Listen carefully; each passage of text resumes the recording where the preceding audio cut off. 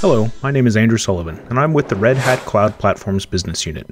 Today we're going to be reviewing OpenShift 4 resource management, specifically the impact of using limit ranges and quotas to protect your cluster resources. First, inside of our project, we're going to create the limit and quota. By describing the limit range, we can see that this one has minimum, maximum, and default request and limit constraints. This ensures that all pods created in the cluster have at least some resources allocated to them.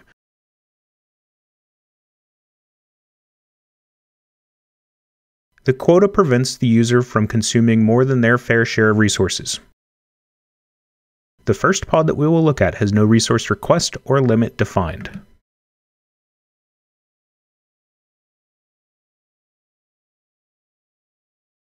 When the pod is created, OpenShift automatically assigns the request and limit according to what is defined in the limit range. Because the resource request is less than the limit, this pod will receive a QoS class of burstable.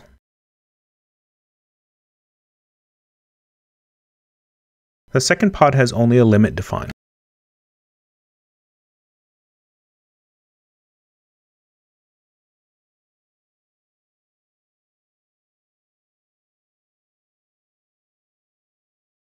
When we create this pod, OpenShift will automatically create a resource request that matches the limit.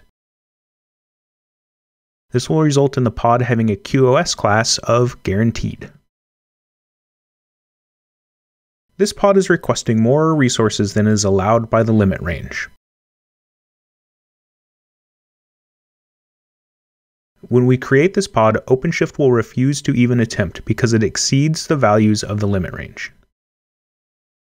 This file contains a request for 4 pods, each one requesting an equivalent amount of resources. These requests fall within the allowed range. However, after several requests, the quota for the project will be exceeded. The result is that the final pod is not created.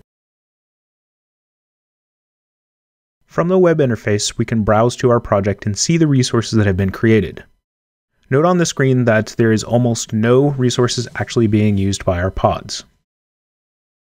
However, when we review the dashboard, the resource request shows the amount of CPU and memory which has been allocated against the quota. We can also see this information by browsing to the quota status page. The limit range information is also visible through the GUI, and all of these objects can be edited by using the relevant screen in the interface.